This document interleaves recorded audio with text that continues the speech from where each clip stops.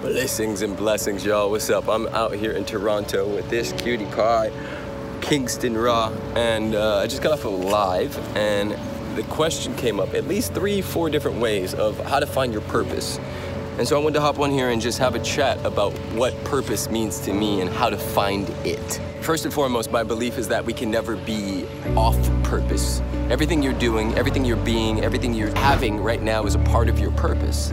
And sometimes it's like pieces to a puzzle where we don't necessarily understand where the next piece or how it's gonna fit, or we don't necessarily have the whole picture of the puzzle, but you have a piece to it.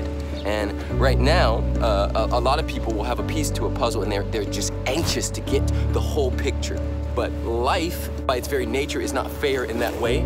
It doesn't paint the whole picture for you. It doesn't tell you when you're gonna die. It doesn't tell you when you're gonna have your heart broken and that lead to you meeting somebody else and that person introduces you to this person and you end up moving to Bali and like starting a ashram or whatever it is. Like all of that is a part of the journey.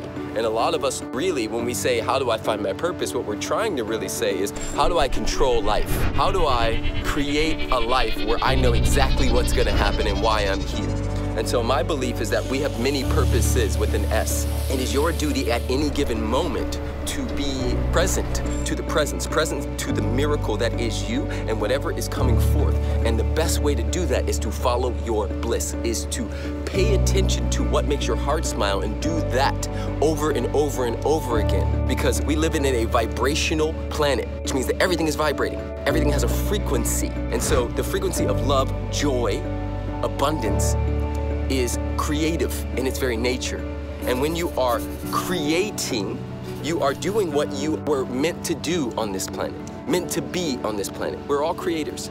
In my opinion, God, Jesus, Buddha, Allah, whatever name is most potent for you, has no off switch. It is only on and it only says yes. So whatever you say, just like that, get it, get. Show him those feet. These are the feet I eat all the time.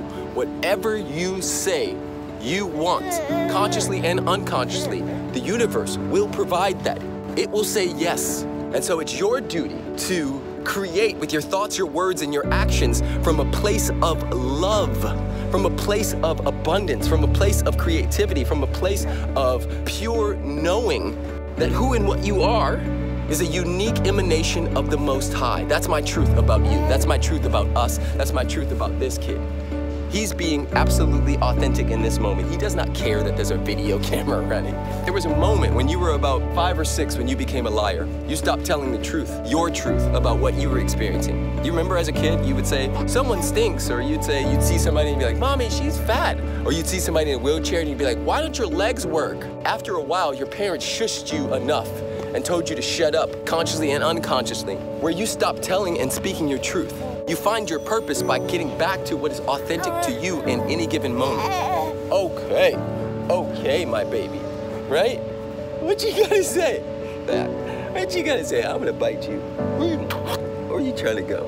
There's a lot more to this. This is part 1. We'll do part 2 another day. Blessings and blessings. If this supported you in any way, I just leave a comment. Any thoughts that are coming up for you, even leave a comment on someone else's comment. Be respectful. But leave a comment on someone else's comment if you feel called to. Like, this is a family, this is a tribe, we do this together, we do this as a family. I am, we are, #love's voice. It's going down in a beautiful, major way. Tell them, Kingston, live love, give love.